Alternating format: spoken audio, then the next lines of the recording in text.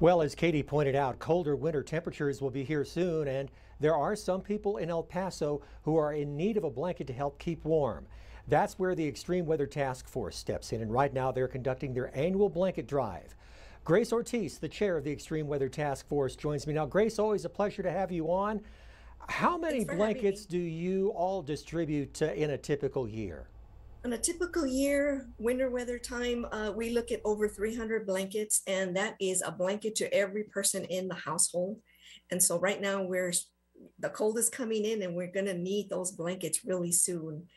We don't have any funding, and we rely on the community to donate new blankets at any of your local fire stations here in El Paso and Horizon.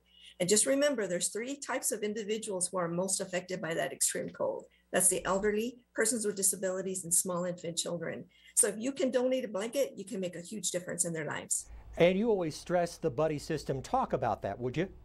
The buddy system is just we all know somebody who's a senior, our neighbors, family, friends, aunts, uncles, whatever it is.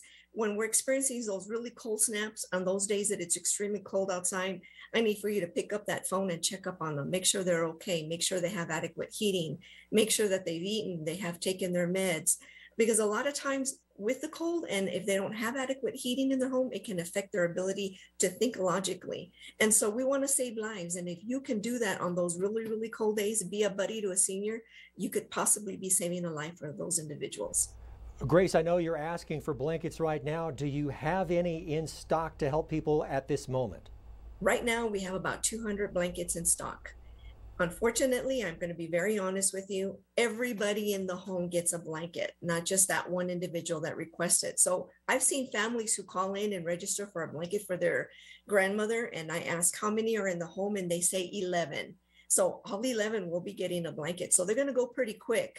And so again, we rely on the community to help us out by donating those blankets at the local fire stations. That's right. And if you want to donate a blanket, it has to be brand new. It can't be used. Brand new blanket. Drop it off at any El Paso or Horizon City fire station.